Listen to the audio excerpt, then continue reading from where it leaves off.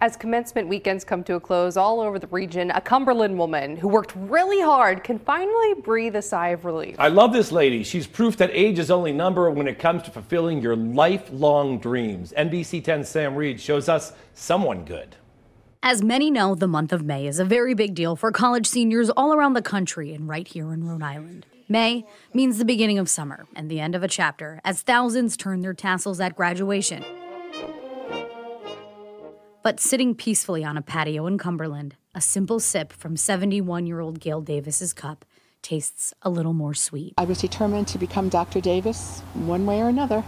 Right out of high school, Gail wanted to be in the medical field. She finished 3 years at Salve Regina, met a man, got married, and had kids.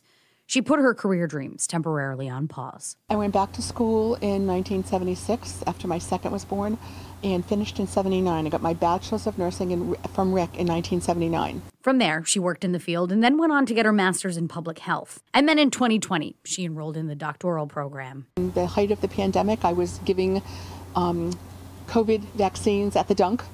Back then it was the Dunk, like right and left. All while working as a graduate assistant and a substitute nurse in 2 communities. Working and sometimes taking 3 classes a semester was a little overwhelming, and some semesters I thought I bit off more than I could chew. But Gail, who's now a grandmother, doesn't believe in excuses. So I tell my students, you're never too old and it's never too late. Which is why this moment, at 71 years old, congratulations, Gail, is worth savoring. Gail was among the 2023 graduates at the Rhode Island College commencement.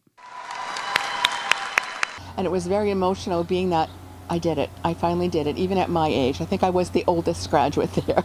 Thanks to the ongoing support of her family and her determination, she's now a doctor of nursing practice and has earned the title of Dr. Davis. It was very fulfilling to say that, self-accomplishment that I finally did it. She says retirement is out of the question. She's exploring her career options to find the best fit and says this next chapter will be one for the ages. Remember the words to live by, that you're never too old and it's never too late. If you want something, go for it. And that there will be people in your life that will support you. Showing you something good.